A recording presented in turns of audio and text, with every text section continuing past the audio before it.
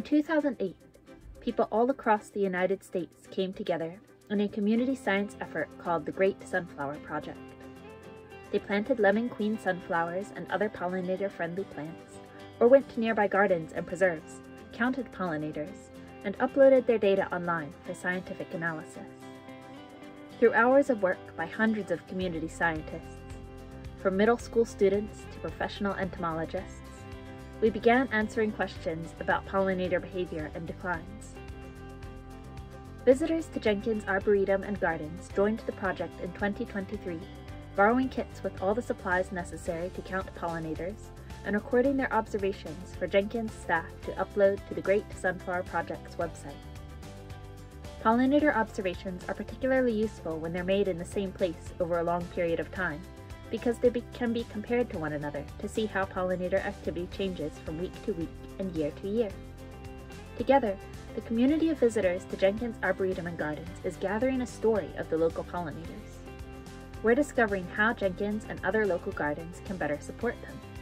If you have a half hour to spare and an interest in watching pollination in action, you can join in.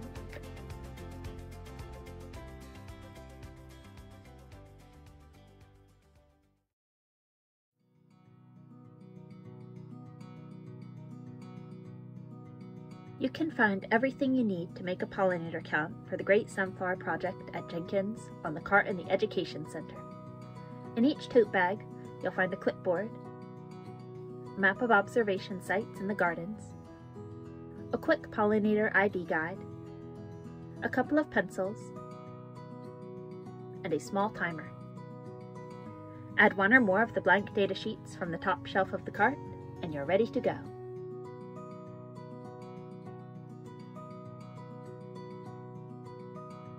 There are 3 observation sites in the gardens.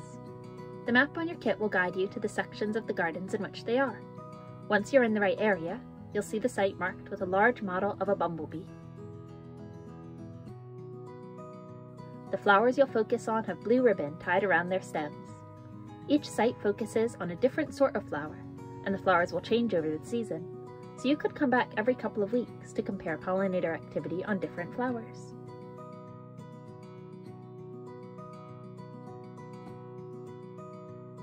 Setting up your datasheet is a key part of collecting information to help pollinators.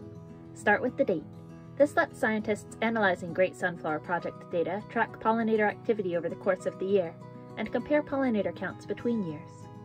The start time lets us discover when, over the course of a day, different plants matter to different pollinators. The site number includes information about the type of flower and the quantity of blossoms that the count was made on.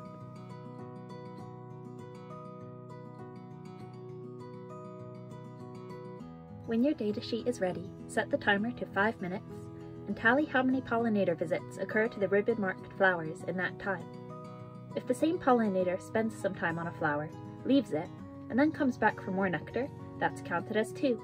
We're interested in how many visits happen, rather than how many pollinators make those visits. If you're not sure what a pollinator is, check the Quick ID guide. If you don't see any pollinators, be sure to note this on your datasheet. No pollinators is some of the most important data the Great Sunflower Project receives.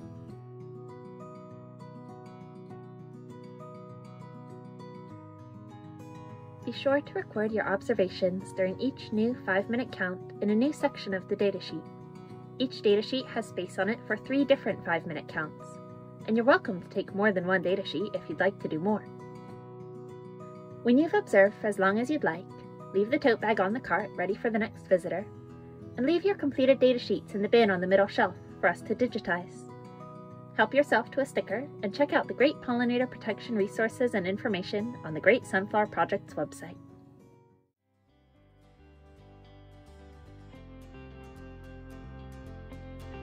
Data collected by community scientists for the Great Sunflower Project has begun providing answers to several important questions about pollinators.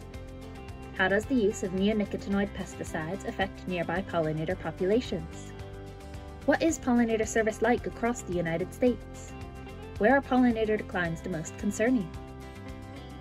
What plants are most useful to pollinators? What should we plant in our gardens to attract them? The data you collect at Jenkins Arboretum and Gardens helps answer these questions. especially the question of the most useful plants to local pollinators. There are lots of pollinator-friendly plant lists on the internet and in books, but very few of these have been verified. And very few have been verified for different parts of the United States. For instance, we know that pollinators use common milkweed, but we don't know how important it is to a bee in Pennsylvania versus a bee in Wisconsin. Every ecosystem is different, so pollinators from different regions likely rely on the same plant species in different ways. Knowing which plants are used the most by pollinators at Jenkins will help conservationists in southeastern Pennsylvania create the most pollinator-friendly gardens possible. Keeping track of pollinator behavior takes a great deal of time and dedication. By working together to count pollinators on different plants all through the summer bloom season at Jenkins, we can learn a great deal about our local pollinator populations and truly make a difference for them. Learn more at the Great Sunflower Project website, www.greatsunflower.org.